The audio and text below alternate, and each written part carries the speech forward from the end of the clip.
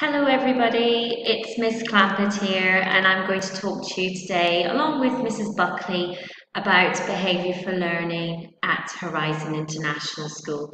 Thank you so much for joining me today and watching our webinar. At Horizon International School, we very much focus our behaviour management strategies on a positive approach. We understand and we very much believe that positive relationships here underpin creating those conditions or that culture where our students feel valued, they feel safe, and they feel like they are free to learn and to make mistakes. We try to use acknowledgement of their behaviours when they are demonstrating good behaviours and they are making the correct choices. We find that that's a very powerful tool in motivating other students to behave in a similar manner. When children are recognised for their positive behaviours, there's that feel-good factor. We catch them being good and they feel good about themselves and their behaviour, and we recognise that that is very important. Here at Horizon International School, we ensure that we use positive language when we are talking to our children about their behaviour, and we're praising the good choices that they're making. And we always make sure we recognise the behaviour and not the individual students. So for example, we might tell a child we like the way that they shared something, or we like the way that they lined up. We focus on their behaviours. And finally, non-verbal communication is so important, and obviously it's a little bit trickier now wearing masks, but children can still tell when you give them a smile or a thumbs up. It goes a long way in ensuring that our children know that they are being celebrated for the choices that they're making in terms of their behaviour. I'm going to talk to you now a little bit about how our behaviour management approach works in years 1 and 2, which is Key Stage 1. Again, we use positive reinforcement and praise, and we use the visuals. We use the visuals of a sun, so the children start on the sun each day, and then the rainbows represent the good choices that the children make. And rainbows, we use R for rewards to describe. The first rainbow is R1, the second rainbow is R2, etc. So the higher up the rainbows the children get, the greater their reward as such. Likewise, if our children are making the wrong choices, they may be moved on to the clouds. The clouds represent the consequences. Again, they range from C1 up to C3 or C4, depending upon the year group. When it comes to recognising when children make the correct choices, we might deem it necessary or deem it appropriate to give them verbal praise to start with. Again, that's where the thumbs up might come in, or a smile if we're particularly pleased with either the effort that a child is making, or potentially they might be showing one of our values and they might be being kind to another student. Following that, we will then move them along the rainbows accordingly if we feel that they are consistently showing those good choices and that positive behaviour. If a child doesn't make the right choices, if they end up on the second cloud, on C2, they may be given some reflection time so that they have a few minutes to think about their behaviour, to think about their choices, reflect on those, and hopefully move forward so that they end up coming off the cloud itself. If a child moves from C2 onto C3, if they continue to make the wrong choices, they may be given a little bit longer to reflect on the behaviour that they have shown, and you as parents might be informed of this behaviour, and also a member of the senior leadership team might have a word with the child just to remind them of the good choices that they should be making. So in Key Stage 1, our rewards and consequences system is displayed using the pictures on the screen that you can see now, the rainbows, the sun and the clouds. In Key Stage 2, it's a little bit different. We have things called rewards ladders and consequences ladders. Similar to the rainbows in Key Stage 1, so it very much builds upon what the children are used to when they're in Key Stage 1. Our ladders range from verbal praise up to R4. And as you can see on there, children can build if they're consistent with their effort or their behaviour, and they can build on that and they can end up with R3 or R4 being celebrated by a member of the senior leadership team.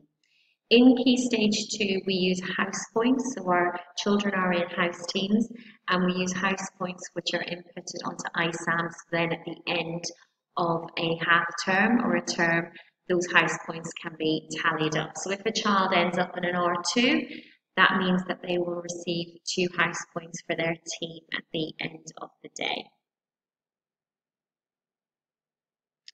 As I said, those house points are all tallied up on ISAMs so that they can be tracked. And we also in Key Stage 2 have bronze, silver, gold, platinum and principal certificates, which I will explain a little bit later on in the webinar in terms of how many house points children need to get for each of those certificates. Similarly, we have a consequences ladder in Key Stage 2. If a child is making the wrong choices, then they may receive a verbal warning, which is just reminding them of the expectations in terms of their behaviour for learning or their effort or their general behaviour. If we deem it appropriate, if they're not making the right choices again, or maybe they show behaviours that we deem to warrant a C1 or a C2, children may end up going straight to this point. We do aim to give them a warning first, a verbal warning, so that nothing is recorded. But if they continue to make the wrong choices, based on those choices and based on the severity of the behaviour, children could end up being moved to C1 or C4.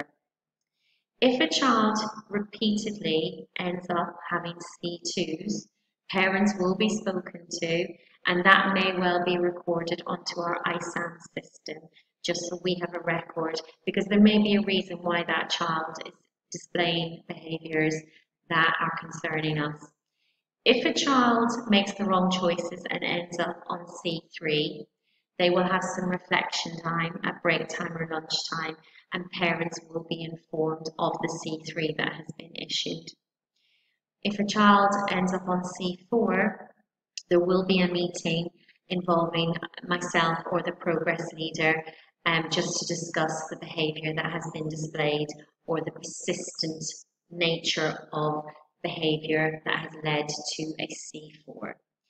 Anything beyond that, and we're really fortunate here at Horizon International School that we don't get to this stage very often or at all, but any higher level behavioural incidents can lead to some sort of internal suspension or isolation, which would be discussed with parents and Mr. Quinn or Mr. Gale.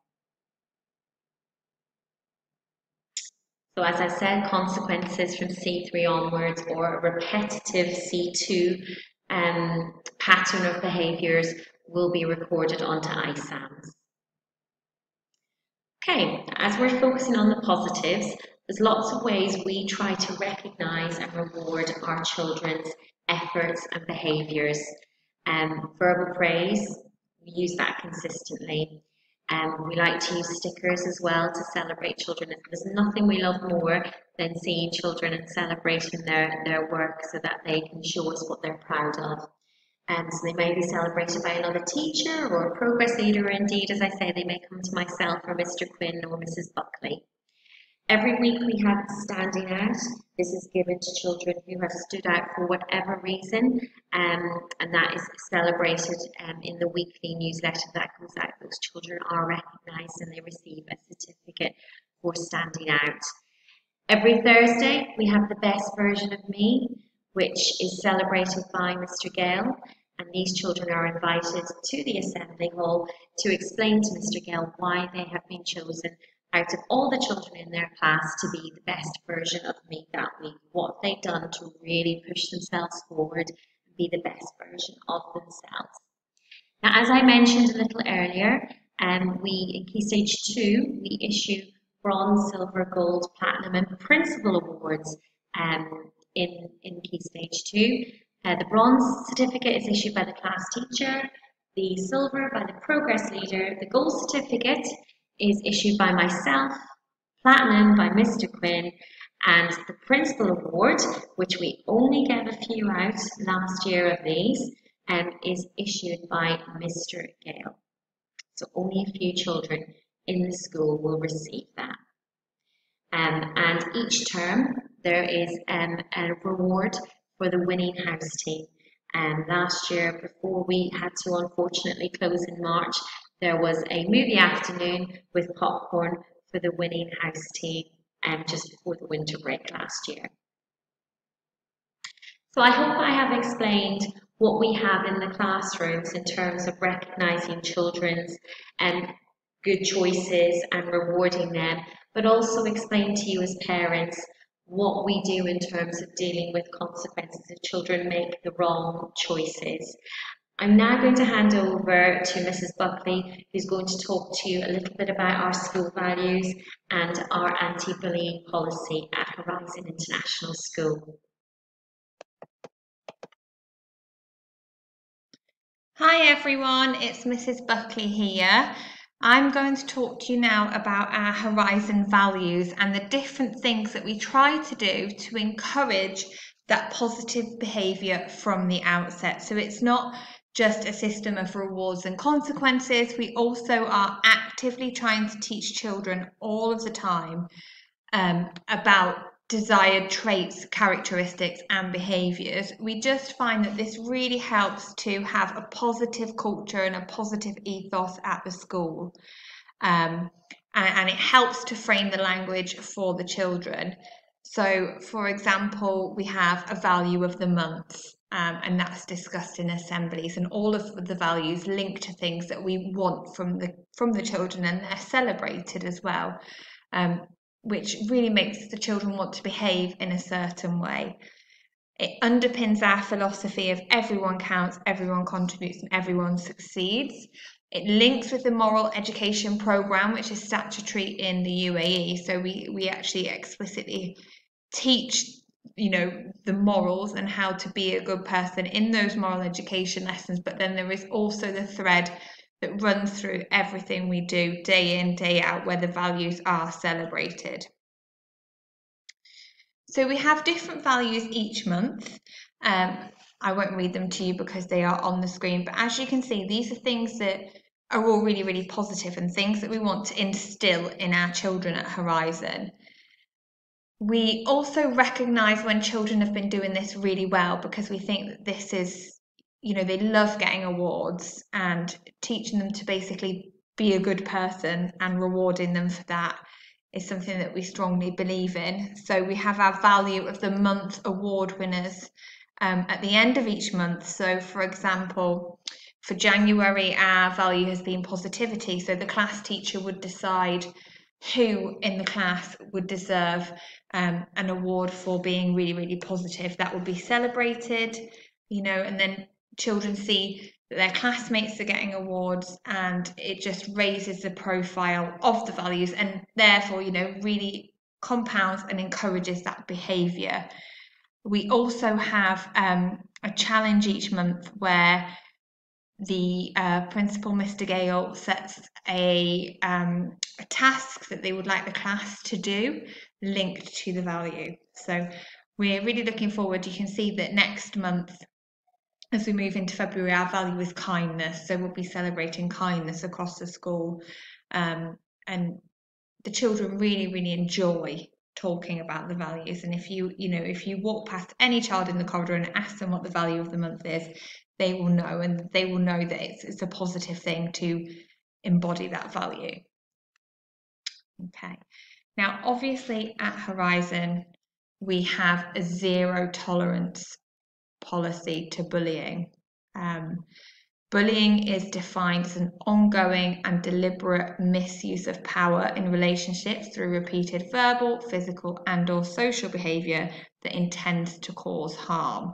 Now, this is just one definition of bullying. If you do a Google search, you will find many, many different slightly differing definitions of bullying, but this is sort of the one that we go with as a school, and it is that intention to cause harm that is key, and it is the word repeated that is key. So we are very, very lucky at this school to have the wonderful kids that we have, because we very rarely have incidents of genuine bullying, because it's about the curriculum that underpins everything as well. So by teaching the values, teaching things such as kindness, respect, diversity, really does almost prevent situations where we have bullying. Obviously, we do have situations where children might say things without thinking, but we use that as a learning point, and that's where the class teacher would talk to the children about making sure that the things that we say are kind. We are becoming increasingly mindful of ensuring e-safety and cyberbullying. Just a reminder to be really clear on what your children are doing online. Unfortunately, across the world, cyberbullying is probably happening more than in-person bullying. So, just being aware of things that are going on social media. As I said, we teach anti-bullying throughout the year through our conversations with children. We do bring it to the forefront for key events such as Pro-Kindness Week and Anti-Bullying Week, because that just raises the profile, and it just provides a reminder, and the children really enjoy those theme weeks as well. Another thing that we have with children is teaching them that vocabulary, because what we get quite often is a child might come and say, oh, they're bullying me, or they might tell their parents, like, oh, I'm being bullied. But actually, it is quite normal for children to fall out with their friends. Obviously, if it is a genuine incident of bullying, we would take that very seriously. But 9 times out of 10, it's perfectly normal for kids to test the boundaries with each other, to have falling outs with friends. People that they do genuinely care about, they test the boundaries, which is why we might have fallouts amongst friendship groups. So it's just having that conversation and empowering children to talk up and speak about their feelings is really, really important as well. We also, when there is an incident of bullying or even just a fallout with friends, we do try and apply a restorative justice approach. So of course, if somebody has done something that has meaningfully and intended to hurt somebody else, then there would be consequences. But we always try and use the approach of explaining things to children and encouraging children to explain how things made them feel. Because it's really, really important that they are also taught the skills to avoid conflict for themselves and to resolve that as well. Depending on the age of the child, independently or with the support of a trusted member of staff. Okay, just something for parents here. There's some things that you can do at home to try and support with your child fostering positive relationships with other children, so that when they do come and speak to you, if they do have concerns about school, it's not abnormal for you to be talking to them about it. So we always say to try and make talking to your child about school a habit. I know often when you're in the car home and you say, oh, what have you been doing today? They'll say, oh, nothing, because they've had a really tiring day and they can't be bothered to talk about it or explain it to you. But it's about perhaps making those questions more specific for them. So what was your favorite lesson today, or talk to me about something you've really enjoyed, because that will just narrow down the questions a little bit and get them talking. I think it's important as well as parents to familiarise yourself with who their friends are, and to have that conversation, that because they do fall out, that it is normal to fall out, and making up is a really important part of life and of any relationship. I think as well, just another reminder of being aware of what your child's doing online and their use of social media. Being as open as possible. And I know, as parents, you worry about whether your child's got enough friends and are they happy at school. And having those conversations will really help to draw that out of them. And if you have ever got any concerns, please do speak to your child's class teacher. Because our philosophy is that the most important thing at school is that the children come in happy and leave happy. Which brings me on to my next thing, just as and like I've said, it's extremely rare that we have any cases of bullying at Horizon, but just to give you the warning signs so that you are aware, there are some things that would potentially be a red flag to parents.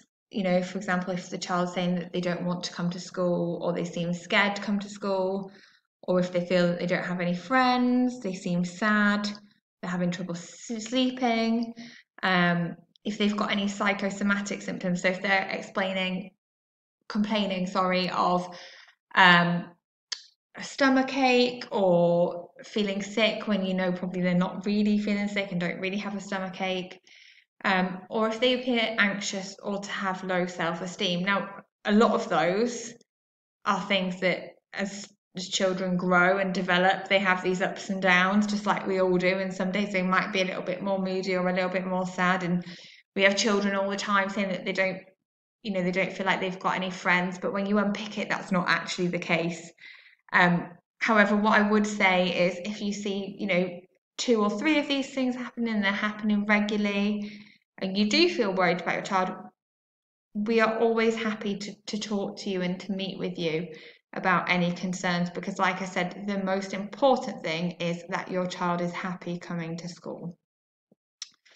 Okay, that is it from us. We want to say thank you for listening. If you have any questions or queries, please do let us know, and we hope you enjoyed our webinar.